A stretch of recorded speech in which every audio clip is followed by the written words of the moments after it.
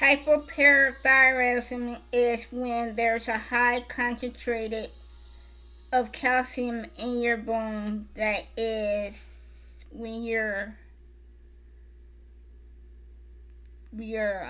bones do not absorb the calcium, and so to combat that, they usually give you a high dose of vitamin D so your bones can absorb the calcium better. And over time, it can destroy the other tissue in your body.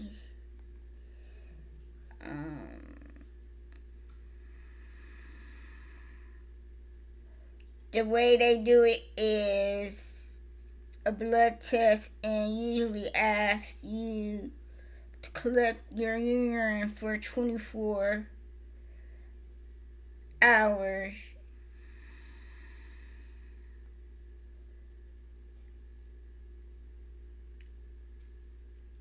The treatment is to monitor your vitamin D, but if it get real bad, it can do hormone therapies or even surgery.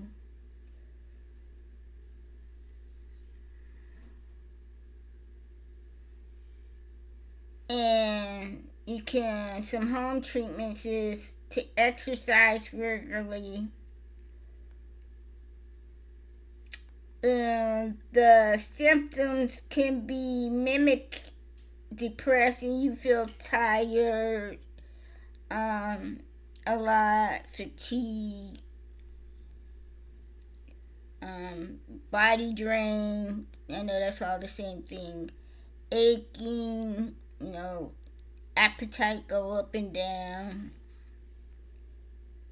And also depression itself can be a side effect from parathyroidism.